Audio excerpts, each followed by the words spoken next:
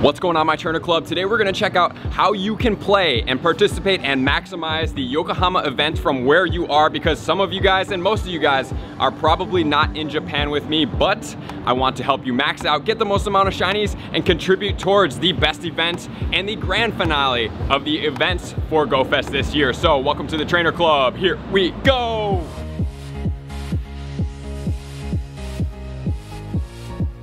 Welcome back, everybody. Let me know in the comments below, how are you doing with these shiny increase spawns right now? Because the shiny spawns are increased for Yokohama, there is changes to these spawns to help you out, and there are exclusive researches to help you get better quality and better chances to get a better quality shiny. So today we're gonna look at every single thing that we have to know about the shinies, about what we need to do, about the research tasks, and what my best chances to help you maximize on these increased shiny rates that are globally happening right now. Because I am in Yokohama, Japan. If you haven't seen any of my videos, you can definitely check out the vlogs if you want to experience GoFest, or if you just want to check out what is going on in Japan, how it looks like. We are doing that right now. So without further ado, hit that sub button and let's get right into my top tips to help you max out on everything that's happening right now. If you guys don't know, which I'm sure everybody does by now, the Poliwag is the global spawn that's gonna be increased. And since this event in Yokohama is going for, I believe it's 7 days, if I'm not mistaken, you guys are gonna have a ton of time to get a ton of different shinies. So, the one thing you also have to do, I don't know if it's global or not, but Giovanni was photo bombing us yesterday here. And the cool thing is that we were able to do about 100 photo bombs per day to work on that medal. I know that medal is kind of tasking. It's gonna take everybody quite a bit of time. So we were able to just doing photo bomb, photo bomb, photo bomb. So if that goes global after GoFest is finished, or if it's just local, definitely check that out. Make sure to try to do those photo bombs. See if Giovanni will then photo bomb you. So let's get into this right now. So number one, we want to make sure that we are hunting as much as possible because we want to try to get the shinies.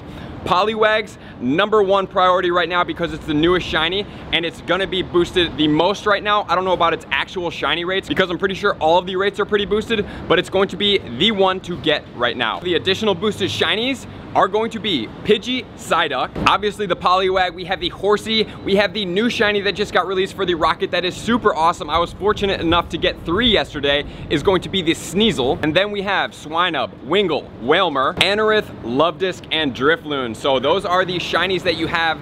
If you want some of them, my number one priority is to just click on them as many and as much as possible. But when you are not playing, I highly suggest that you are running a gacha, a plus, or a Pokemon Go Plus, whatever you want in the background to make sure that you are auto-catching Pokemon. That is my biggest tip that you can be, because oftentimes when you do this, you look into your bag and you're like, oh my gosh, I got a surprise. Look at this shiny Pokemon, right? And you can delete all the other trash. It's great for saving up Stardust, so this is definitely what you wanna do.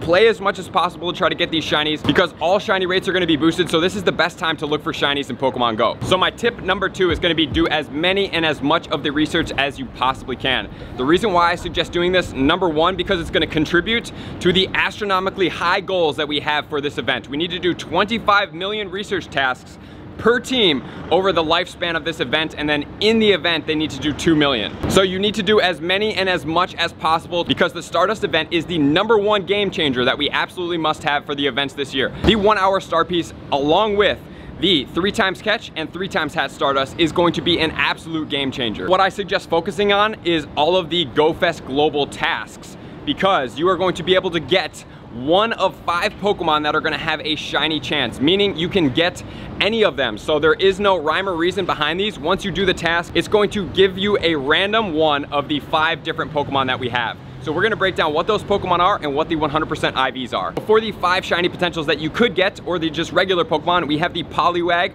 we have the Lotad, we have the Tailo, we have the Swablu, and we have the Snorunt. So the 100% IVs correlating to each of these are, for the Poliwag 100% IV, we are looking at 355.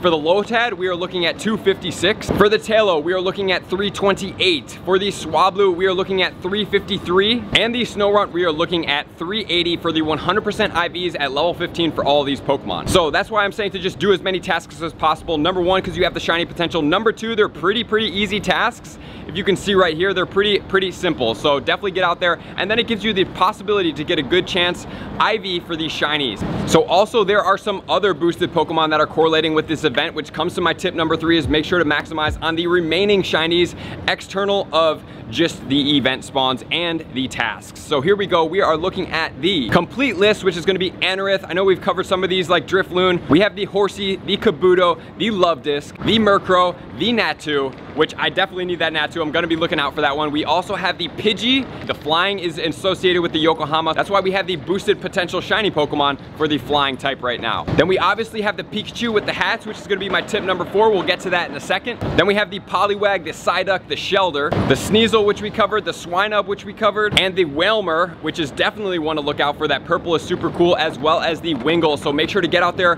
play, click, catch, get all the Stardust. It's extra Stardust. Don't just click it and run. Click it, catch it, and then go on to the next one, because you want to get that Stardust, because we are leading up to an amazing Stardust event, which you need to have your star pieces for. If you want to make sure that you are buying the best box for it right now, and for the raid passes, you can check out what I think about the current box up here.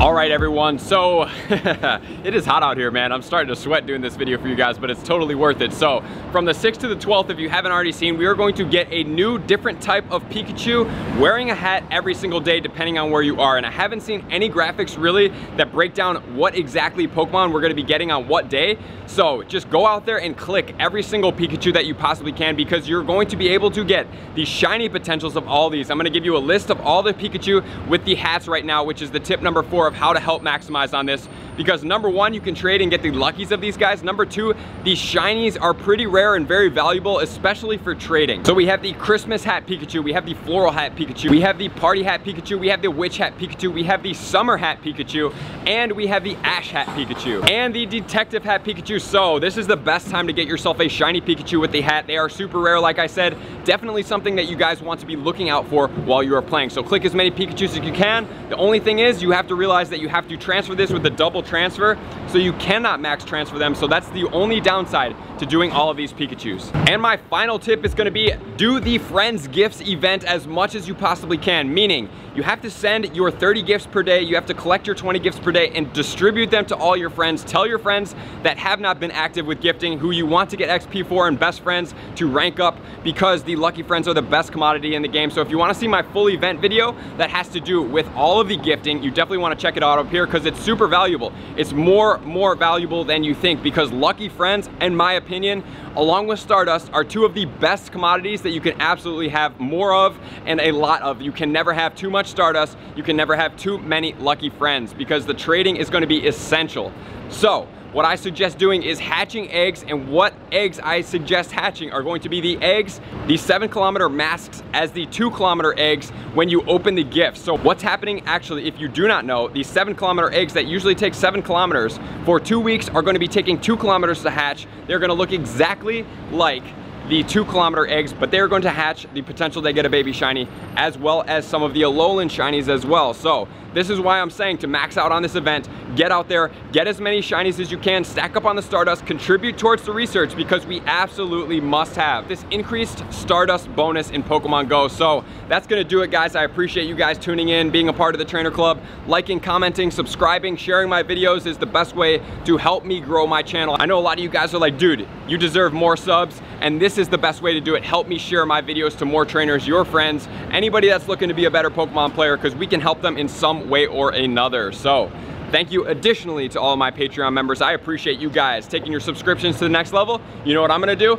I hopefully will be doing raid hour tonight in Tokyo with the YouTube squad, and we're gonna get some shiny Rayquazas, and of course, I'm gonna see you guys out on the next video. Peace!